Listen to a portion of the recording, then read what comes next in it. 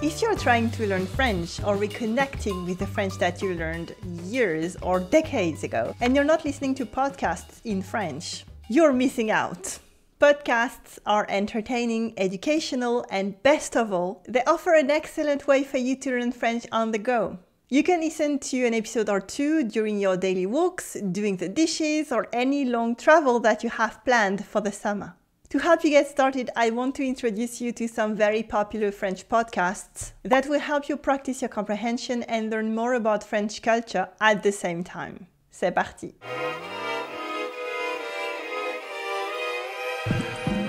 Affaires Sensibles, Sensitive Issues is one of the most popular podcasts in France. With the smooth voice of Fabrice Drouel, this hour-long podcast dives deep into old cases from the 50s to the 2000s. Often forgotten stories, these Affaires Sensibles can cover true crime, cultural events, political thrillers, industrial disasters, and more.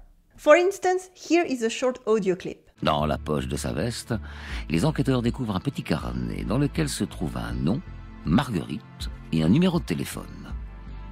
Ils remontent la piste jusqu'à une charcuterie de la rue Mignard, dans le 16e arrondissement de Paris.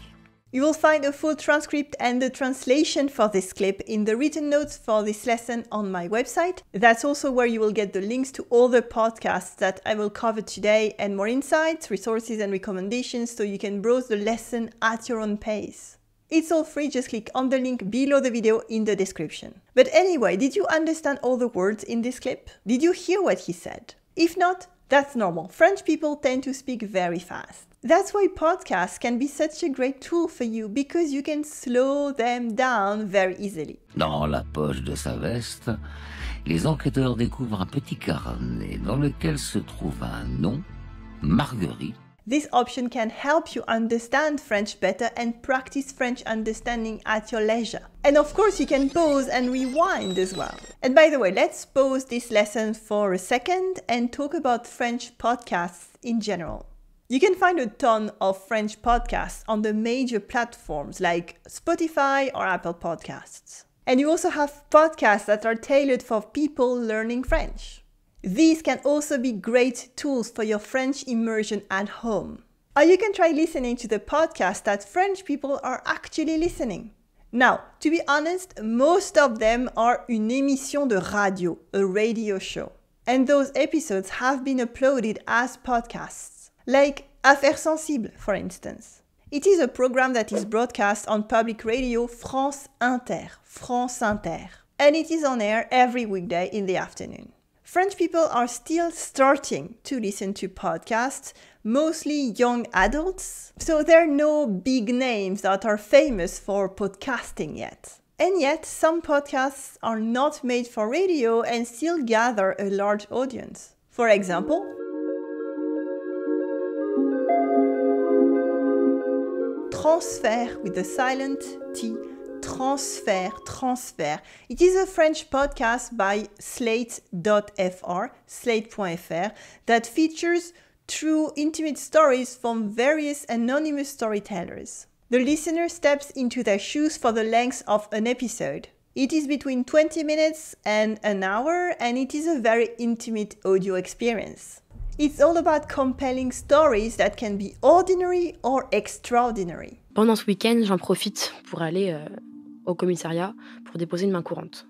Comme ça, les flics sont au courant de cette histoire. Et si jamais il se passe quelque chose, si jamais elle vient rôder ou qu'elle fait quelque chose, qu'elle passe à l'action, je les appelle et ils débarqueront plus vite. In this short clip, by the way, we have some useful vocabulary for any crime drama, such as le commissariat. Le commissariat is the police station. Le commissariat. Déposer une main courante is literally dropping a running hand. Déposer une main courante. It is the French name for a handrail and it means filing an incident report. Déposer une main courante. Déposer une main courante. It is a lower stake version of porter plainte, which is filing a complaint or pressing charges. Porter plainte. She also mentions un flic, which is French for a cop. Un flic. It is more informal. The more formal, polite word would be un policier or une policière. Un policier or une policière, or un agent de police or une agente de police. That's the one that you will find in newspapers. For example, the very famous one, Le Monde. Le Monde.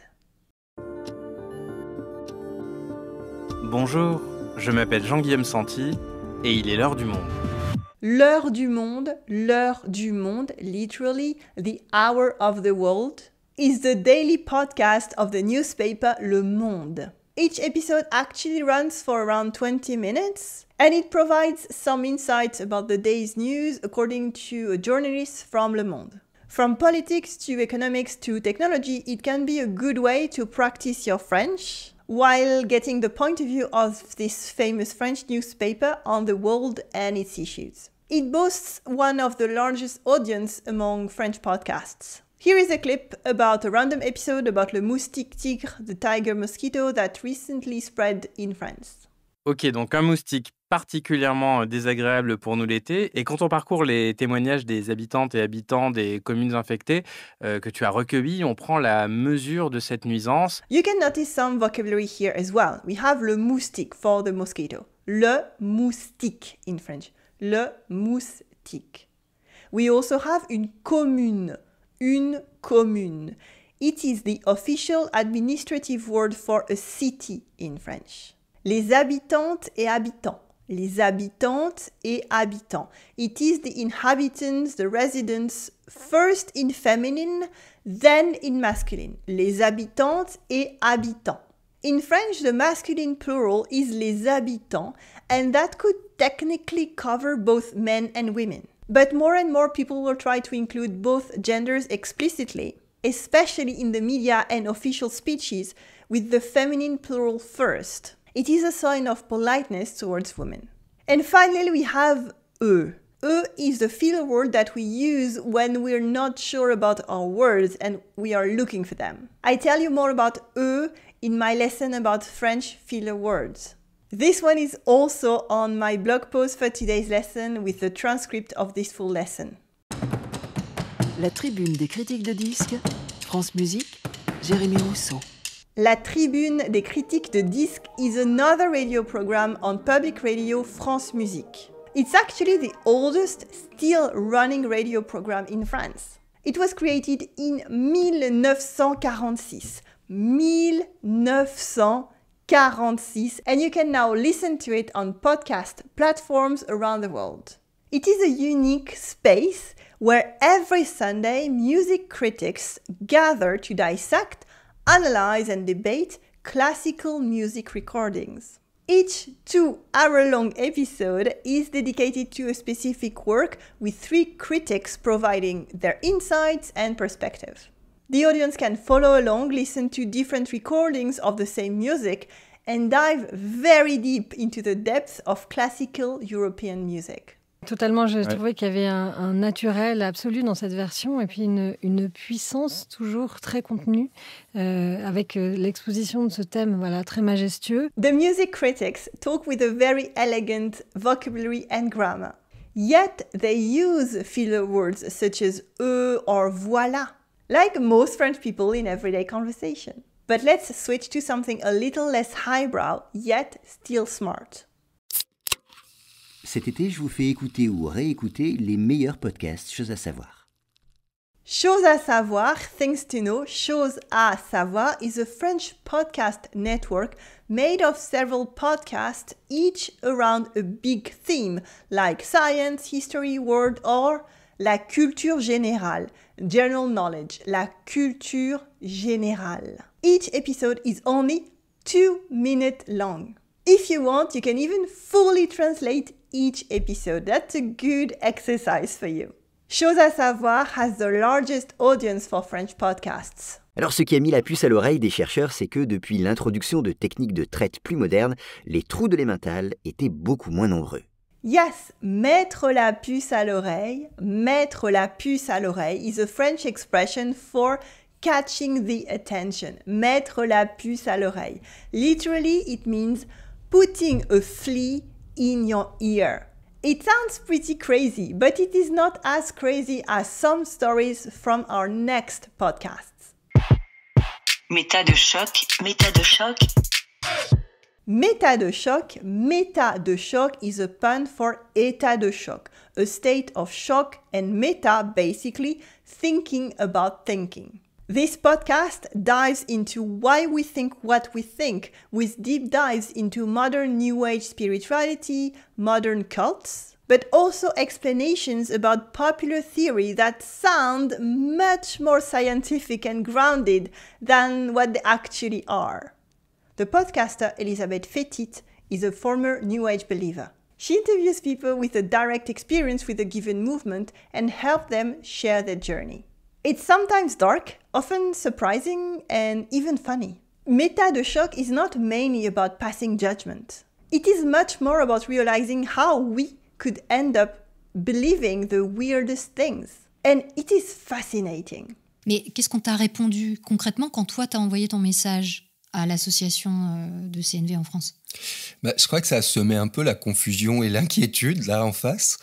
Et pour moi, ça pourrait être vraiment dans les mésusages de la CNV. Here we can notice the filler word BA, but also the acronym CNV for la communication non violente. La communication non violente, non-violent communication. It is the topic of a 5-part series by Méta de Choc, where a former CNV expert tells us how he realized that the movement around CNV actually had some weird ramifications and darker uses. But let's end our lesson for today on a much more positive note.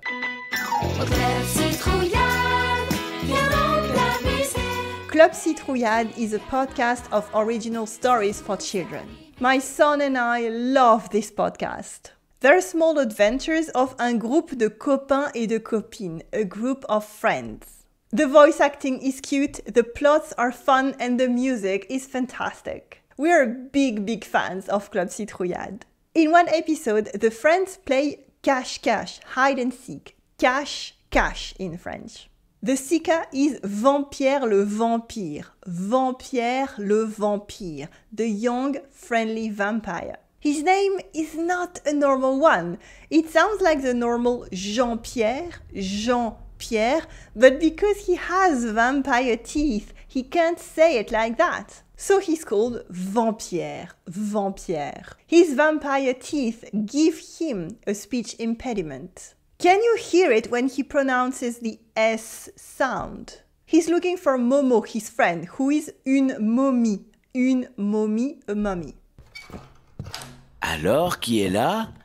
Personne fout mon lit, personne derrière les rideaux, personne dans le placard. Trouvez Momo! Ah, je suis la dernière? J'ai gagné?